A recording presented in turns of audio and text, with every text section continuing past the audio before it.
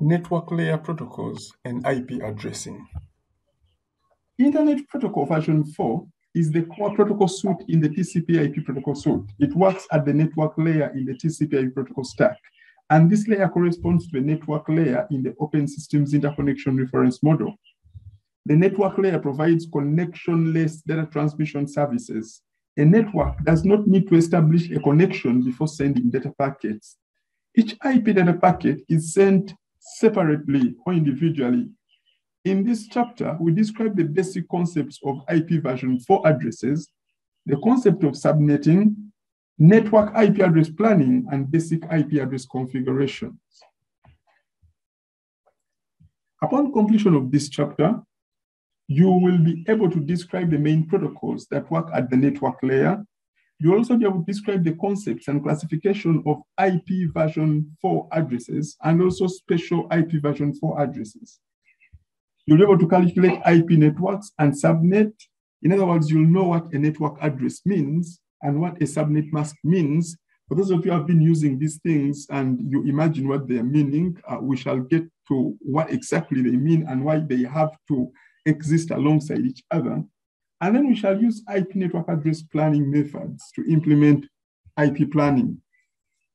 Because of these objectives, I'm splitting this chapter into 5 subsections. First of all, I'm going to give a general view of the network layer protocols. After a general overview of the network layer protocols, I'll go ahead and introduce IP version 4 addresses. What are these IP addresses? What do they look like? What do the different parts of these IP addresses contain? And how do we tell which address means what? Thirdly, I will jump into the concept of subnetting. And as you can imagine, it is subnetting. It is splitting a network into smaller networks. Because today we have enterprises that are small. Back then we had only big companies like IBM, like Dell, like HP, and so on. Today we have smaller companies that also want to leverage the power of technology. And so we want to be able to build networks that are covering 20 users, that are covering 100 users. The default Class C smallest size network is 254 users network, which can be really big considering the fact that IP version 4 addresses are almost used up. We would like to have a way to break down this network into smaller networks so that many different networks can be formed instead of IP addresses being wasted. And that is where subnetting comes into play. We shall talk about subnetting today. And then we shall talk about the Internet Control Message Protocol. I've already mentioned that IP is a connectionless protocol. By connectionless, what we are trying to say is that when you are on host A and you want to speak to host B, as far as IP is concerned, when you run the command, for those of you who have done this, ping 9.9.9.9, and maybe this is host B, host A will just send the packets. Host A will not try to establish whether host B is actually existent. That's why you ping and there is nothing that comes back. You ping and your computer just sends out packets. It just does the encapsulation we saw at the network reference model, and it will spell the packets. It's not going to try and establish that the packets are actually being sent out to someone or they are not being sent out to anyone. That is the challenge. And so we introduce ICMP to help us add connection fullness, I should say. But really, ICMP is enabling us to have some error reporting capabilities. So again, for those of you who have done ping 9.9.9.9, and you get messages such as reply from so and so and so and so, 32 bytes, so and so. This is ICMP speaking. It is not IP. IP does not have that capability. It is a design fault in IP. So we use ICMP to work together with IP so that we have a little bit more usable network than IP alone, since it's connectionless. IP works like UDP. After that, we shall talk about IPv4 address configuration and the basic applications. Any questions so far? anyone with any questions so far? Before I jump into the first part of this chapter. Okay, I'm assuming that silence means we are okay. Michael.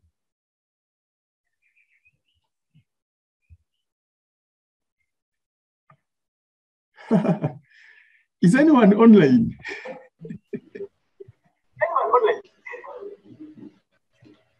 Yes. Okay. Yes. Okay, that's encouraging. Online. All right. So let us talk about network layer protocols, first of all, and then we shall jump into the other things. Now, you will notice that when you talk about network layer, you will find most engineers calling it the IP layer. Now, IP is not the only thing that works at the network layer. There are several things that work at the network layer, as we shall see before we come to the end of this chapter. But IP is by far the most dominant protocol at the network layer, especially considering that we are today using the TCP/IP protocol stack. The main things that work in this protocol stack are TCP/IP for transport services, TCP for transport services, and IP for addressing services. So TCP is giving us transport from one end to the other, and IP is giving us addresses to the end we want to get to, logical addresses. So IP becomes the most and by far dominant protocol in this TCP/IP protocol stack at network layer. So it's commonly called the IP layer, but it is not the only protocol that works at the network layer. Network layer protocols include ICMP, as I've talked about already, and Internet Packet Exchange, IPX, in addition to IP. So we have ICMP, we have IPX, and we have IP. In fact, we also have IGMP, but I won't go into that right now. As I've said, IP is the dominant protocol in TCP/IP, and so I'll go right to IP and start talking about IP. And as you can imagine, it is the short for Internet Protocol, and it is the name of a protocol file that has small content. It defines and describes the format of an IP packet. That is what IP means. Now, in most cases, when someone says IP technology, IP routing, and so on, they are normally referring to content that is related to the Internet Protocol, this IP, but not IP itself. IP itself is a protocol file which you can find defined in RFC, IETF RFCs.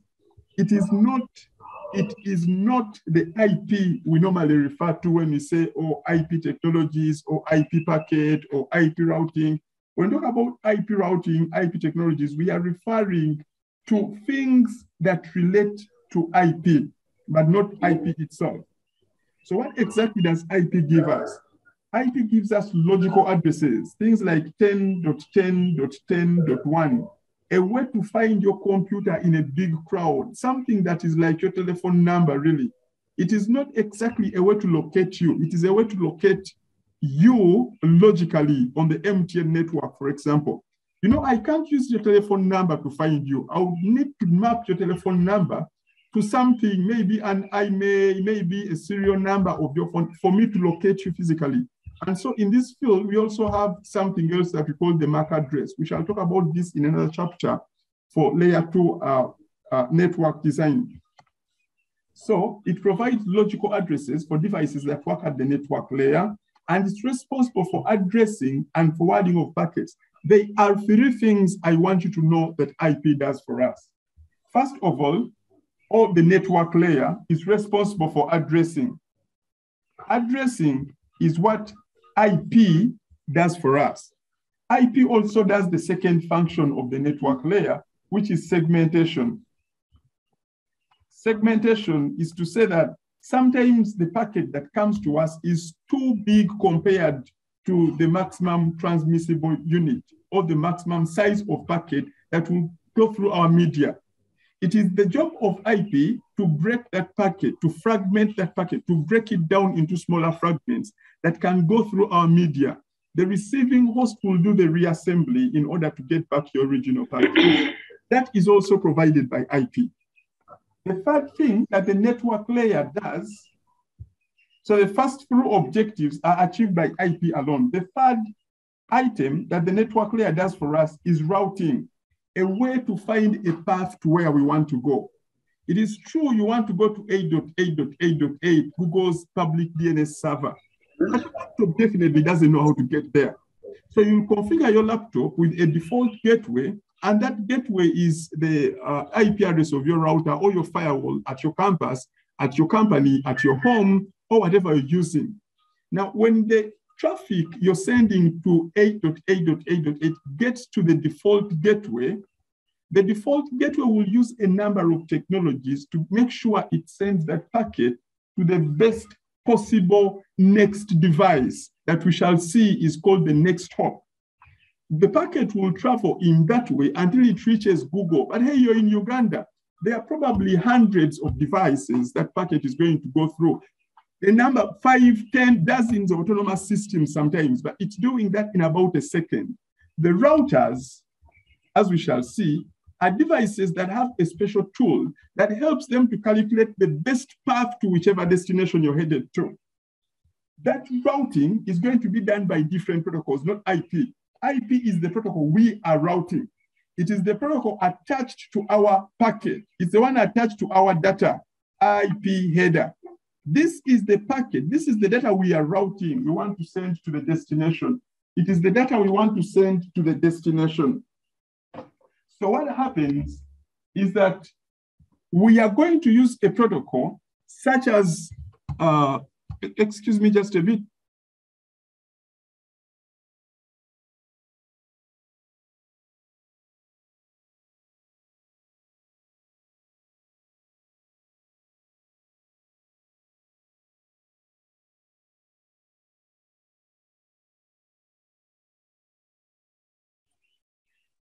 Excuse me, I was checking out this. Someone, Michael Ainembabas, is asking in the chat, which type of IP does VoIP mean? So I've said, let me address that in a second. VoIP stands for voice over IP. There are a lot of things that we are taking over IP these days because of the power and versatility of IP. So voice over IP is a way we trunk voice traffic, but inside IP traffic, in a way enabling us to use the packet switched network to forward traffic that would otherwise be forwarded by the circuit switched network. Now, if those things do not make any sense to you right now, do not worry. But Michael, the IP that voice over IP supports is this IP. There is only one IP really. There was IP and there was CLNP. IP was originally designed for TCP/IP and CLNP was originally designed for OSI. That is a bit beyond the scope of this particular class, but for purposes of your question, there is only one IP, the IP that was designed for the DoD, the Department of Defense, that we are using today for addressing, for routing and everything. So getting back to what I was saying before, IP provides the first objective of the network layer, which is addressing. IP provides the second objective of the network layer, which is fragmentation, the ability to break down our packets into smaller sizes that can go through our transmission media so that they can be reorganized or defragmented at the end into the original packet that we intended to send. So fragmentation is also going to be performed by IP. The third role of the network layer, which is routing, determining the best path. First of all, discovering a path. So sometimes there are several paths. Sometimes there are several paths to the destination. That path will take us to the destination. This path would also take us to the destination. This path would also take us to the destination. This is a router. First of all, this router needs to be able to discover these three paths. How does it discover those paths? We are going to see that. And secondly, it needs to be able to choose the best path. Using our eyes right now, we can imagine that this is the best path. But the router might think, oh no, this is the best path, depending on what it is considering. What is going to do that for us is not IP.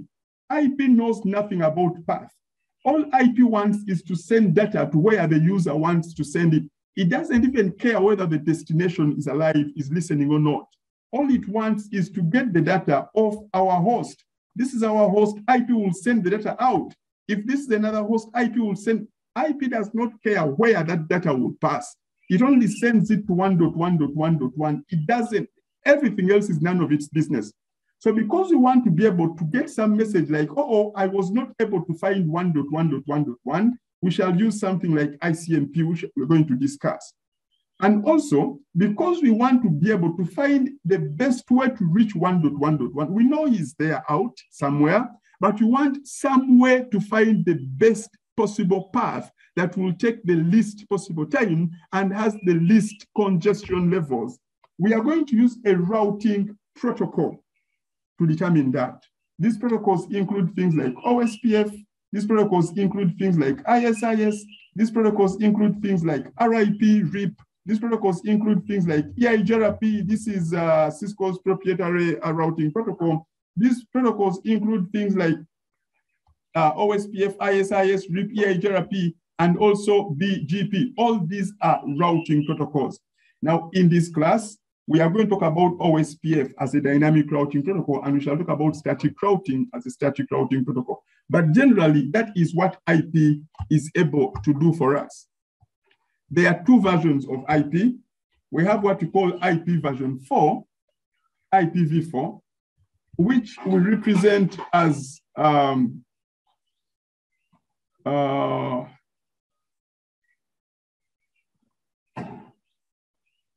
is it like that? What does it look like? This is 0, 1, 2, 3. What does it look like? How do you write 4? Anyone there? How do you write 4 in binary? We are coming to that in this class.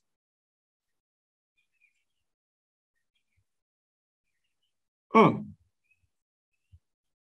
Alfred.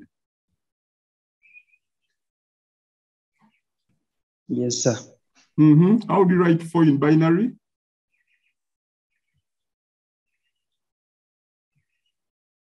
Maybe I need to pass calculate. Okay, pass. John? How do you write 4 in binary?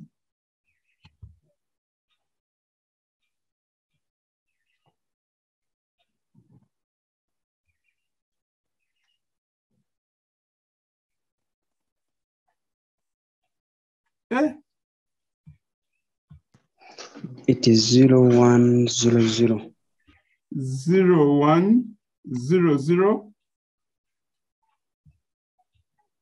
0100. Anyone has something different? Anyone who wants to be creative on this answer? Okay, someone else in the chat says 100. All right, so this is 4 in binary. And 6, how do you write 6 in binary?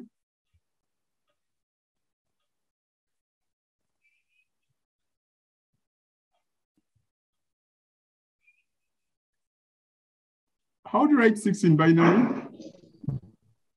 It is 0110. 0110. Okay, so this is 4, this is 6. In the IP header, we shall have this code for all IPv4 packets. When we do a lab on this, we shall do packet captures, and you will see this for all IPv4 packets. We shall be able to see this in Wireshark. And for IPv6 packets, you'll always have this in the version field. So we have currently IP version 4 and IP version 6. We have an RFC draft already on the IETF website that is suggesting the next version of IP to be IPv10. Why they are suggesting 10 is because they are saying it's going to be 4 plus 6 that will be compatible with 4 and compatible with 6, but this is by far at the beginner level drafts, and she has not gone to any stages of approval yet. But yes, it's a good theory that is carrying good logic. IP version 4 is the core protocol in the TCP IP protocol suite, and it works at the network layer of the same suite. The layer corresponds to the network layer of the OSI suite, as we talked about already when we are covering the network reference model. IPv6 is also sometimes called the IP next generation. If you see something like this, we are meaning the IPv6, which is the second generation. We call it the second generation internet, second generation standard protocol of the network layer. It is designed by the IETF. It is very powerful, very versatile, and very secure compared with IP, but we are somehow stuck to IPv4 because we are used to it. But yes, we are actually moving to IPv6. We have coexistence technologies like different kinds of stacks, 6.6.4, IPv4, IPv6 over IPv4, and several others. After talking about the IP layer of the IP, the Internet Protocol, as the protocol itself, I want us to look at the encapsulation that happens at the network layer. We talked about encapsulation in the previous chapter, network reference model. So the sending device will encapsulate the data that is generated by an application like HTTP. After encapsulating the data, it will request transport services from the transport layer. If it is HTTP protocol, of course, we shall have an HTTP header on the data. When it comes down to the transport layer, the entire data and its HTTP header will be considered as data at the transport layer, and the transport layer will add its own header. I like calling it the layer 4 header. That header is going to be a TCP header or a UDP header, which we have already covered. After this, the transport layer will request addressing services of the network layer, and therefore send the entire segment. We shall call our packet at that level the segment. It will send it to the network layer. The network layer will consider the entire segment as the data, and then it will go ahead and add its own layer 3 header. The layer 4 segment, together with the layer 3 header, is what we call a packet. So when you hear IP packet, IP packet, and so on, this is what we mean. This is going to happen on the sending host. We shall add an IP header. On the receiving end, the host that receives this packet will need to remove this IP header so that we, at the end of the day, receive our original data that the user intended to send. But what exactly is inside this IP header? What is made up? What is the IP header made up of? So let us look at the packet format. This is the user data that comes from the application. For example, HTTP data. This is the TCP header. HTTP builds on TCP for reliability. So this is the TCP header, layer 4 header. IP will happen at layer 3. And so we want to break this down and see what exactly is there. We can see the version field, the header length field, the type of service field, the total length field. This field is sometimes called the differentiated services field. The identification field, the flags field, the fragment offset field, the time to live field, TTL, protocol field, header checksum, source IP address and destination IP address, options, and padding. Now, options and padding are optional fields. Sometimes they are empty, but these other fields are very, very rarely empty. They have a number of bits that goes with each and every packet, which is actually one of the disadvantages of IPv4, but we shall talk about that when we come to IPv6. So what do we have in the version field? I've already talked about this. It is 4 bits in size, 0100 for IPv4, 0110 for IPv6. Now, it is going to be one of these two things in this field. Since we are talking about IPv4, of course, it's going to be 0100. The header length field is going to be the length of the IP header without the user data. That is important. The length of the IP header is going to be in there. Why do we need to have that length recorded if we know the IP header has a certain size? Now, we know the maximum size and minimum size, but we don't know the definite size of IP header. The minimum size that we also call the fixed size is 20 bytes, and the optional size is 40 bytes.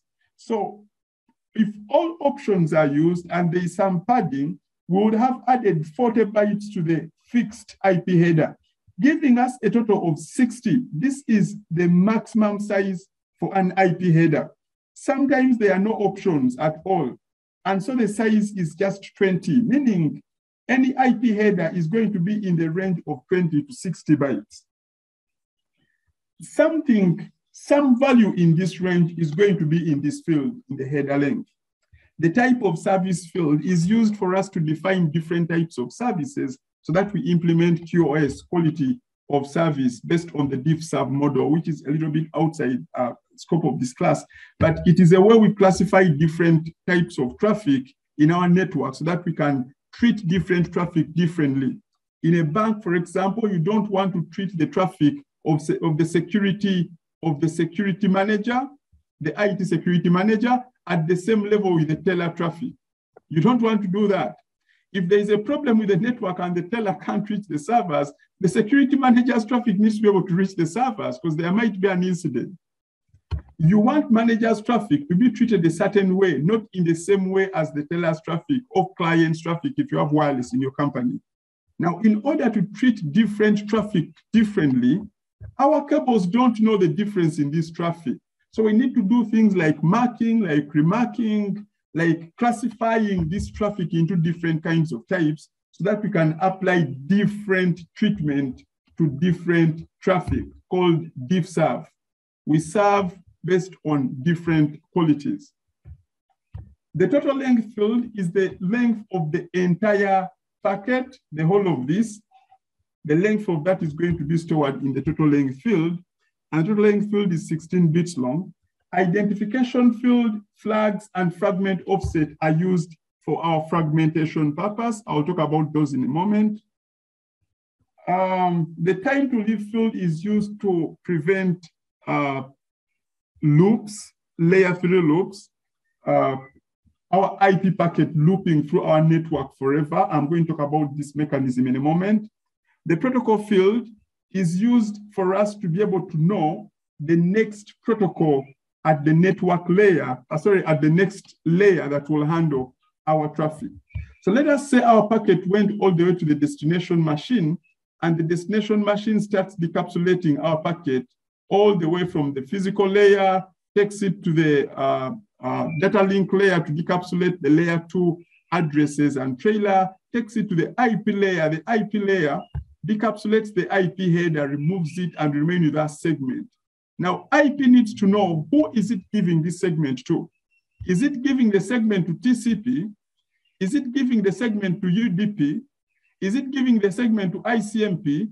Is it giving the segment to IGMP? This is going to be written somewhere inside IP header in the protocol field. So if the value of the protocol field is 1, for example, then this segment is going to be worked on by ICMP. If the value of the protocol field is 2, then it's going to be worked on by IGMP. If the value of the protocol field is 6, then it's going to be worked on by TCP. If the value of the protocol field is 17, then it's going to be worked on by UDP, something like that. And there are others, OSPF for 89 and several others, depending on what is happening in our network. The header checksum is a way we check the validity of our IP header. Yes, it was sent like this, but is it still valid? When you see checksum, it's really what we are doing. We have some kind of sequence that we are using to check whether the data is valid or not. In this case, the data is the IP header itself. The source IP address is the IP address of the sending device, like 192.168.1.6. The destination IP address is the IP address of the destination device, like 8.8.8.8 for Google's public DNS servers. Options are optional fields, and padding is also an optional field. I have gone through all these independently, but I said this is used for fragmentation, and I will go through it alone. So let us talk about the data packet fragmentation. It is the process of dividing a packet into multiple fragments. The sizes of IP packets forwarded on a network may be different. If the size of an IP packet exceeds the maximum size supported by the data link, the packet needs to be divided into several smaller fragments before being transmitted on the link. And this is going to be achieved using these 3 fields. But what exactly do they do? First of all is the identification. It is 16 bits in size, and it carries a value that is assigned by the sender. If sender device A is sending a packet, it's going to assign an identification as it does the fragmentation. It assigns an identification to each fragment. These IDs are going to be used by the receiving device to reassemble the fragment. The flags are 3 bits long, and we call them flags because they are flags. They are 3 bits like that, or that, or that, like that. Now, each of these bits has a particular name and a particular function. The first bit is the reserved fragment bit. It is always 0. It is reserved for future functions. So right now, it is just always 0. If you check that in data packets you capture using Wireshark, you'll find it is always 0. The second field right here in the middle is called the don't fragment field. The don't fragment field has a value 1 if this fragment is so small that we are not allowed to fragment it any further. And it is 0 if we can continue fragmenting this fragment. So let us say this data has been fragmented into 3 fragments, 1, 2, and 3. Now, maybe this one is so small that we are not allowed to fragment it any further. But this one is still big. We can fragment it if we have to at a certain point. This one will have the value 1 in the second flags field, the flags bit number 2. It will have the value 1 to mean that you cannot fragment it any further. This one will have the value 0, meaning that you can fragment if you want to. I hope that makes sense. The third bit, that one right there, is called the more fragment bit. If there is 1 in that bit, it indicates that there are more segments flowing or following this current fragment. And if it is 0, it means this is the last fragment in the list of fragments that we created, and there is no further fragmentation for that purpose.